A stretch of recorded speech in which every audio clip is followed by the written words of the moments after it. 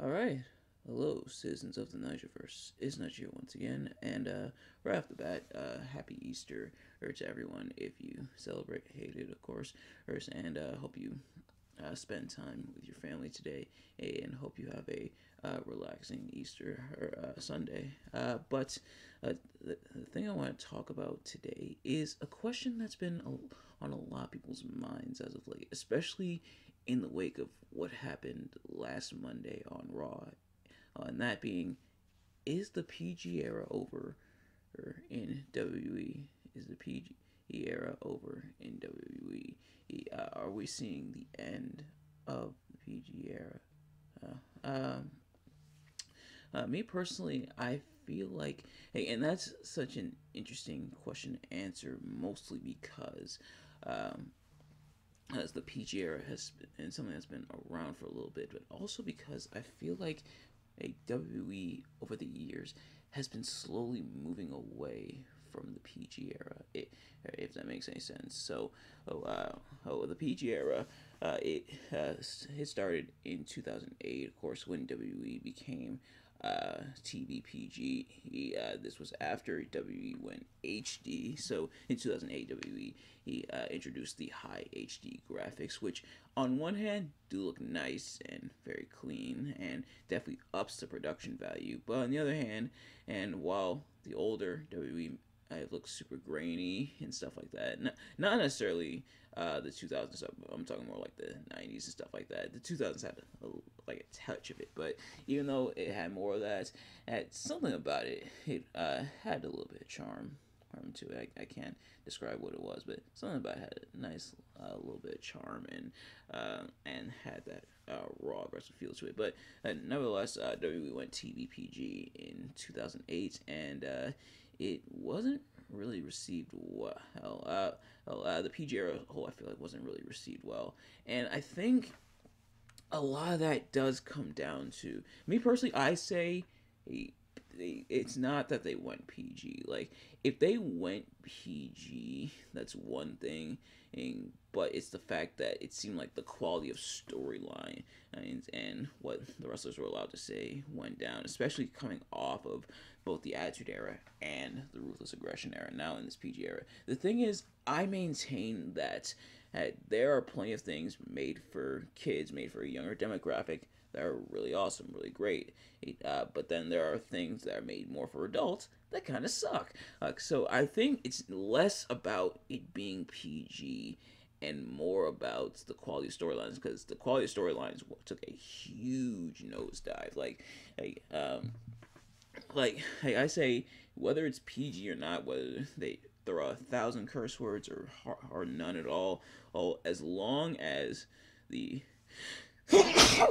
Woo, excuse me. I say, as long as the TV is compelling, as long as the storylines are compelling, as long as it's interesting to watch, people will watch. And that was the problem. It wasn't interesting to watch, so people stopped watching. And ratings dipped. People weren't really into wrestling anymore. A lot of people said wrestling fell off, and I think that was hard to blame that. But well, first of all, hopefully my camera comes back into focus. Uh, I know this always does the trick, but anyway, nevertheless, I'm just gonna keep going. The reason I say that WWE has kind of been moving away from the PG era, though, is that it kind of moved into what they kind of like to call the reality era, where things kind of were still in kayfabe, but in more of like that realistic sense. That was the era of things like the Authority, or like or like when NXT was getting its rebirth, and then we kind of moved into a bit of a new era where a lot of NXT stars called up to the main roster and did their thing as well. And there, like the content wasn't necessarily like super edgy and super mature for her adults, but wasn't always necessarily targeted just at kids. Like the kids still a part of it, and it does make sense. It's definitely a business kind of thing where when you when you appeal to the kids, when you appeal to the younger generation, they're gonna go to their parents and have you buy their product, because the kids see what's on the television. The parents let the kids watch, and then the kids want to buy the merch. They want to buy the video game. They want to buy the they want to buy the action figures. Which it's W2K24. Even though I don't have the game, W2K24 or you guys are hilarious for the where's the referee the where's the referee for the where's that referee trophy. So there is, and this is a bit of a small tangent. I promise I'll be quick with it, but there's a trophy you can unlock in W2K24/achievement. At least I saw it on PlayStation, called "Where's That Referee," and I'm guessing it's if you screw somebody in the special referee match. And it's a hilarious reference to the story that Cody Rhodes told about the referee accidentally screwing Ted DiBiase's team.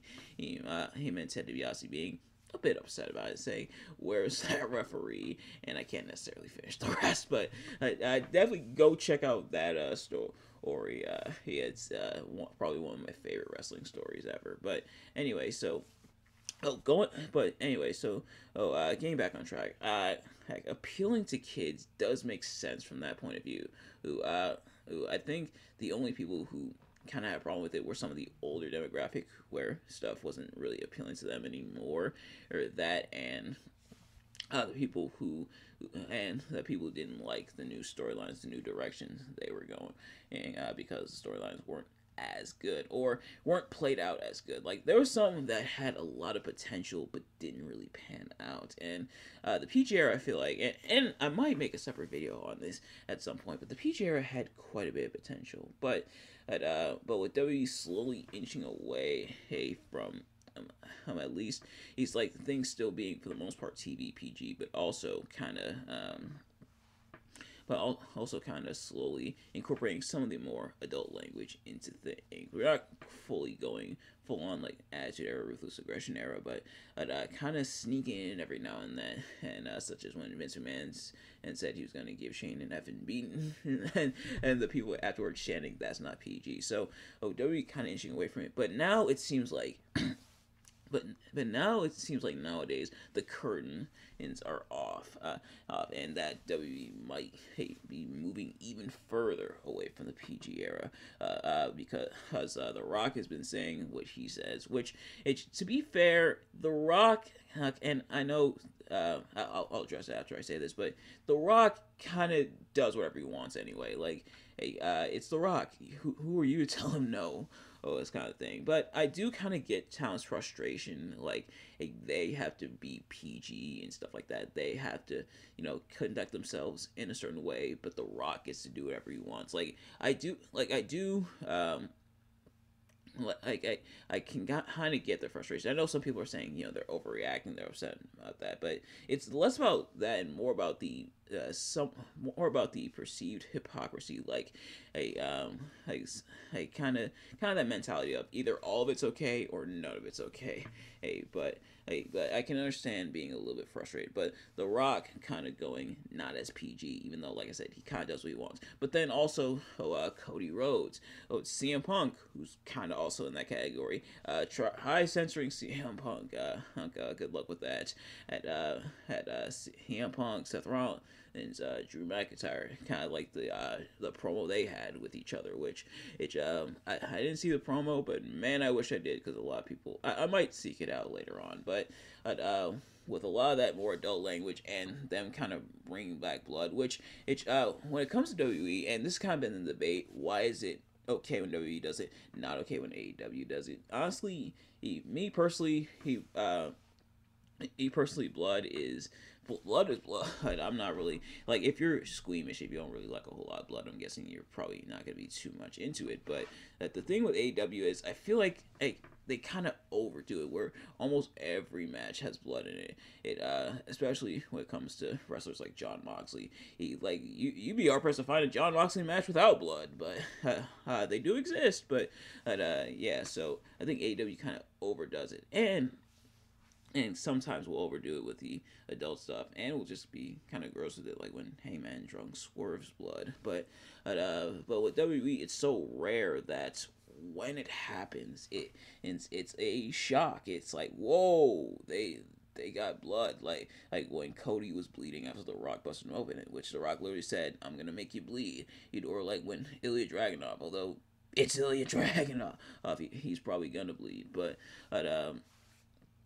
yeah, so with stuff like that, and not really overdoing it. I know Triple H said he didn't really want a whole lot of like blood and stuff, but it still does happen anyway. Hey, but with all that stuff, is the PG era truly over? Or I think it's safe to say probably, like, at least moving away. I don't expect them like every week to throw like 1,000 curse words or have like buckets and buckets of blood like this is Mortal Kombat or something. But I wouldn't be surprised if they start to incorporate that a little bit more, or especially now with the Rock back into the fold.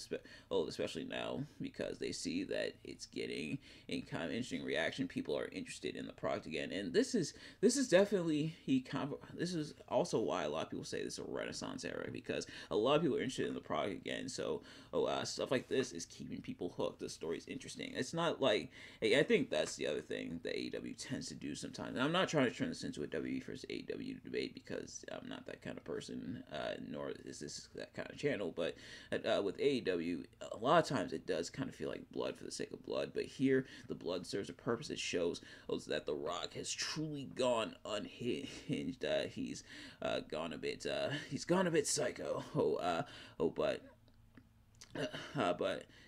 Yeah, so is the PG era over? It might be, but we'll see. But in the meantime, thank you all so much for watching. I hope you enjoyed. If you did, please do me a favor.